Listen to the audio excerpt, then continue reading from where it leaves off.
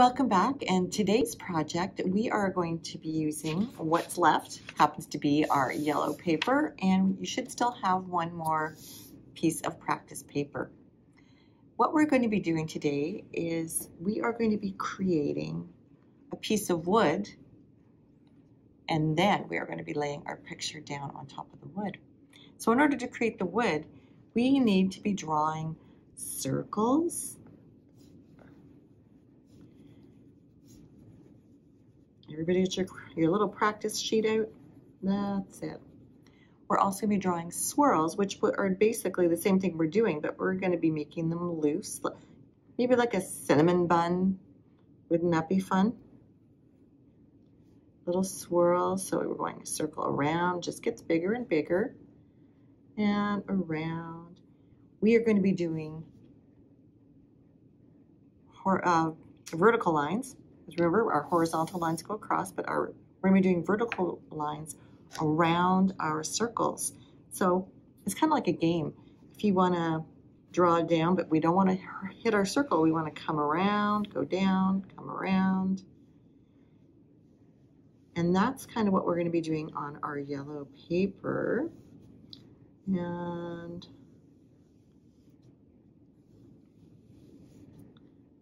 we can't come around. We don't want to hit any of our circles. I'm doing it on this one on the white for practice, so you can actually see, because you may not be able to see so well when I do it on the yellow. And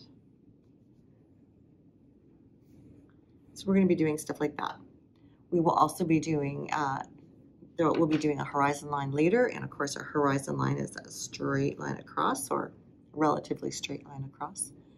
But we're going to be creating our piece of wood first. So let's get started. With our yellow paper, we're going to be taking things like an orange crayon, and maybe we have one that's maybe a bit darker. This one is called Scarlet. And maybe, let's just say maybe our brown. This one I think should lay down on our paper fairly good. So we're going to start out just by randomly putting some circles on our paper. It can be different sizes. And just move my crayons out of the way.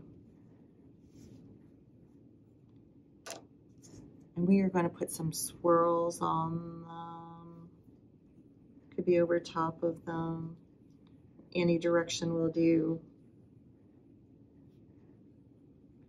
And what these are is, if you've ever seen somebody cut into a piece of wood where there's knots in the wood, you may even see that on the floor if you have hardwood floor at home. And so when the wood grain comes down, it can't fit into the knots. So we're going to come down again with one of our orange ones, and we're going to do what we just did on our practice. We're going to come down and go around the knots, not going through them.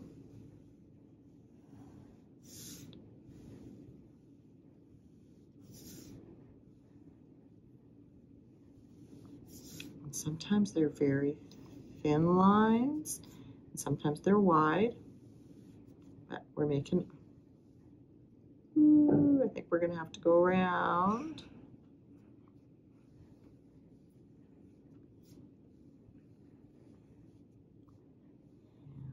Bump in and around again, and I don't know if this is starting to look like the floor at your house or not.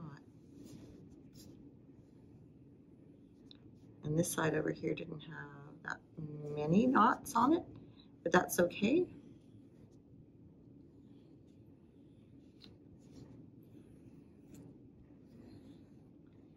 And we may want to do just a few extra lines in the brown so we can kind of go in between a couple of these. Give it some extra depth.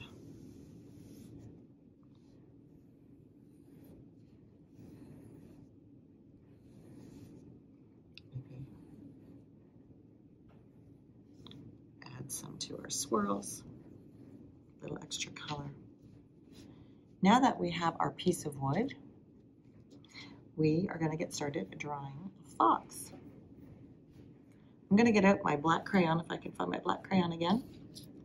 As you know, I've been using my black crayon a lot lately, and it's not as sharp as perhaps yours is. So probably a hand down, and maybe towards your thumb, you're going to want to have a little point. And at that point, we are going to draw almost 2 straight lines, a shorter one across, and we're going to draw one that kind of comes down, maybe with a bit of curve to it. And we are going to then have a curved line like that. Mine might be getting too big, but we'll find out. We're going to put some ears on top. They're kind of pointy.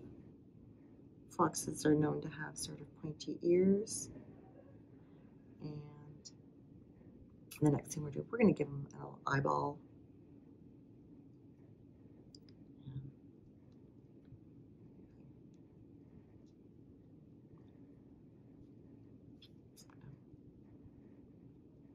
Make his nose a little bit darker there. Next thing we're going to do is we are going to come from this line where we started, and we're going to curve a line down like that. And when we stop here, we are going to now go back up to the top and draw sort of a neck, and we're going to come across and we're going to curve down and meet our space. We need some little fox legs so our little fox doesn't fall down, and we are going to put 2 in the back. We're going to go straight down and we're going to round them up, and we're going to draw another one almost right beside it, down, and a little curved line up, and close to the front. We're going to do the same thing. We're going to go down and curved line and up. And it's first the paw that's behind, we're going to kind of kick it out a bit and draw it sticking up like that. We are also going to give our fox a tail. We're going to have a nice big fluffy tail by drawing a curved line out and give it a little swish up, and we're going to stop back here and draw back, curve it in, and there we have a nice fluffy tail. And usually our fluffy tail has a white tip, so we are going to draw sort of a, maybe not a zigzag line that we practiced a couple of days ago, but lines that go back and forth, nothing necessarily even. Our fox's mouth and from his nose usually is going to come across, and we're going to give him sort of a same idea with the bumpy lines. Doesn't have to be zigzaggy lines, sharp lines, but you can if you'd like. And he's going to have a little patch on his belly too, so we're going to zig and zag him. Now, our little paws are going to have some zigzags on them too.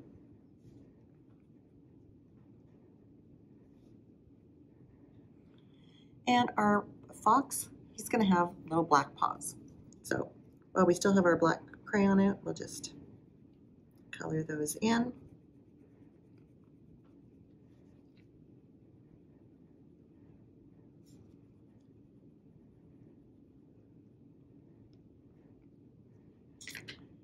And we're going to look through, and I'm going to use the white on here. Let's see if that's going to make a difference. Putting some white, not really a whole bunch. So you can lay some white down if you want.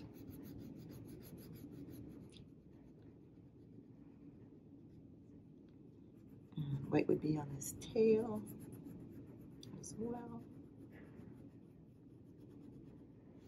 And his tummy.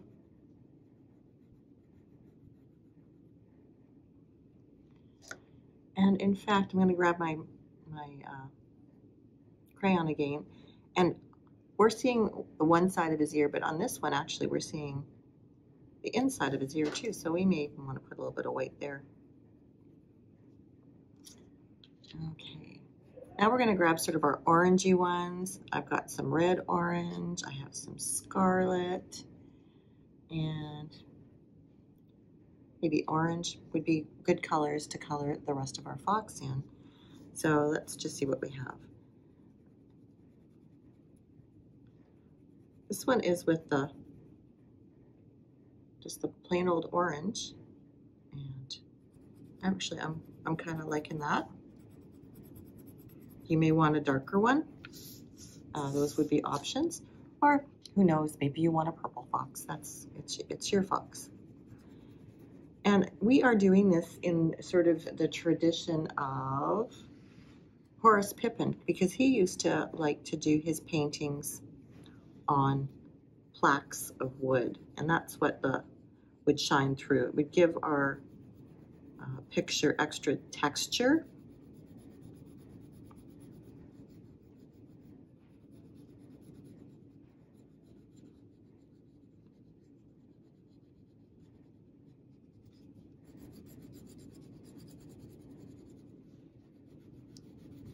And if you want, like I say, if you didn't like the swirlies on your fox so much, you could always choose to use one of the darker oranges or even a red if you wanted. But sort of the whole idea of us laying down our swirls and our lines earlier were so we could enjoy that sort of transparency of what came through on the wood. And also, we're going to take our black crayon again, and we are going to give some more texture to our white by giving some little dashes, so it kind of fills in sort of that fur effect.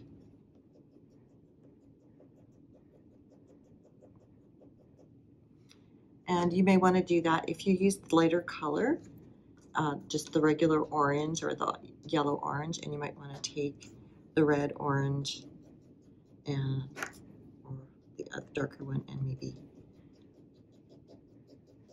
give some lines to your fox's coat as well.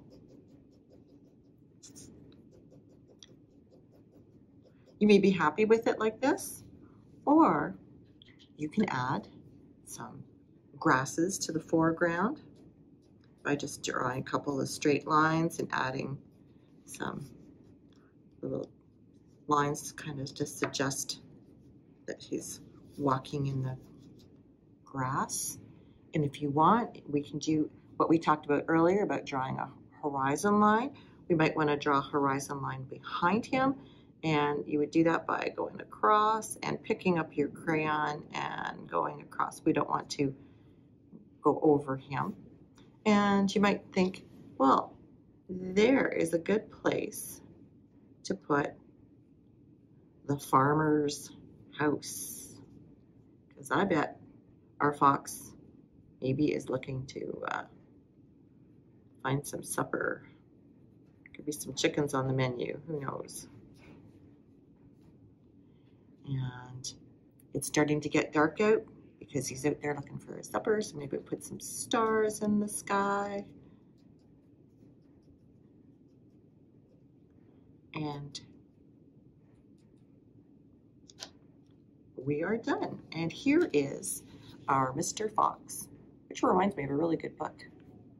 Fantastic Mr. Fox. Maybe you've read it.